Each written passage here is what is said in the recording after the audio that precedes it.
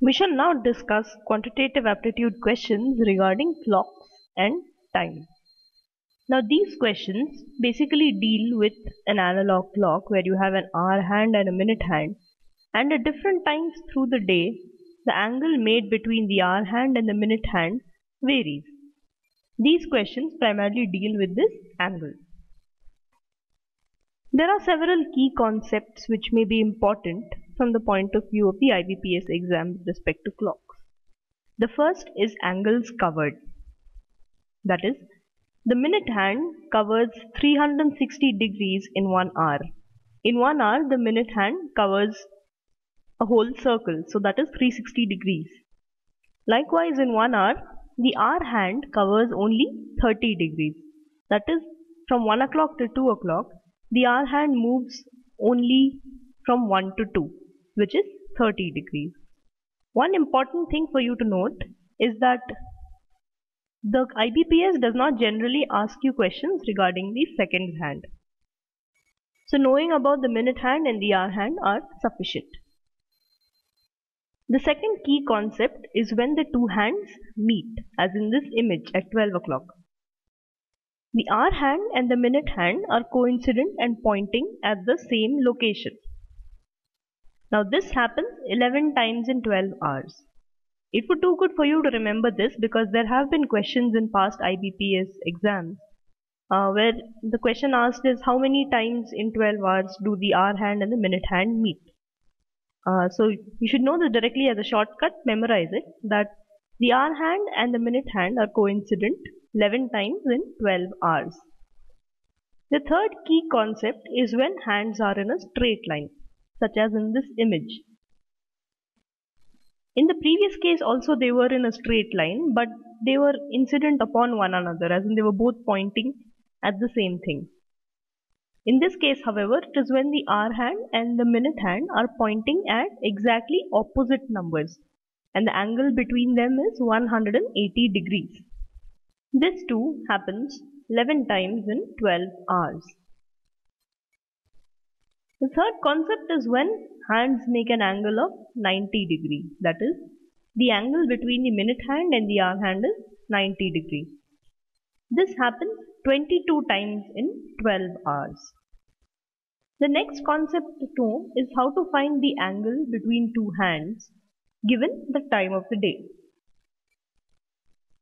At any particular time, that is hours is to minutes in a 12-hour notation. By this I mean that 1 o'clock is represented as 0100 and not 1300. At any particular time, the angle between the hands is 11 by 2 into minutes minus 30 into hours. If you remember this formula, you can solve any question in clocks. This formula has to be memorized because it is really important.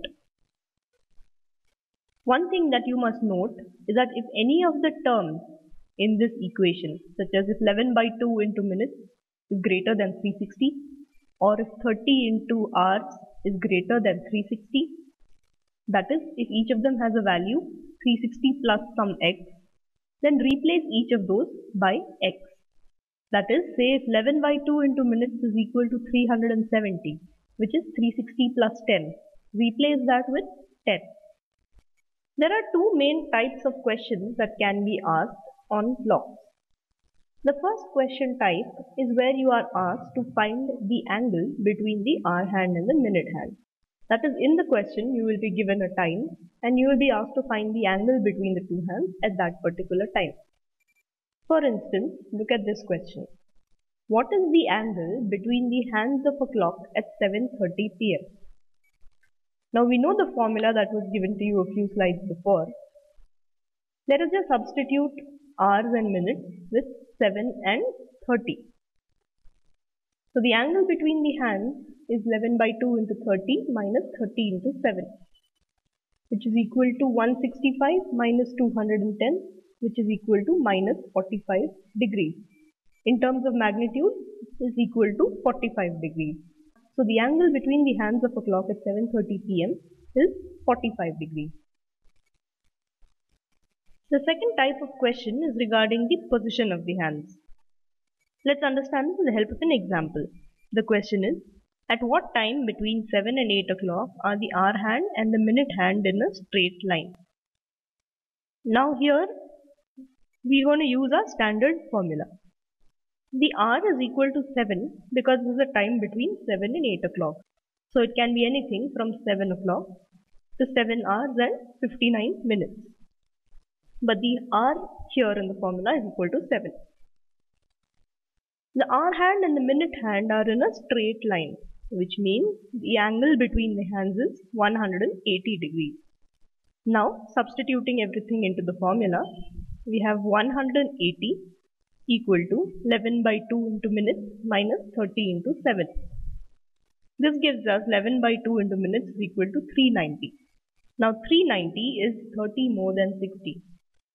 Now an angle measuring 360 degrees plus x equals an angle measuring x. So we replace 390 with 30 in the formula. Solving for the minute value, we get minute equal to 5 by 11 of a minute. So this concludes the lesson on clock. You must have gathered by now that the most important things for you to remember are this formula and the number of times in 12 hours that the hour hand and the minute hand are in a straight line, coincident or at right angles.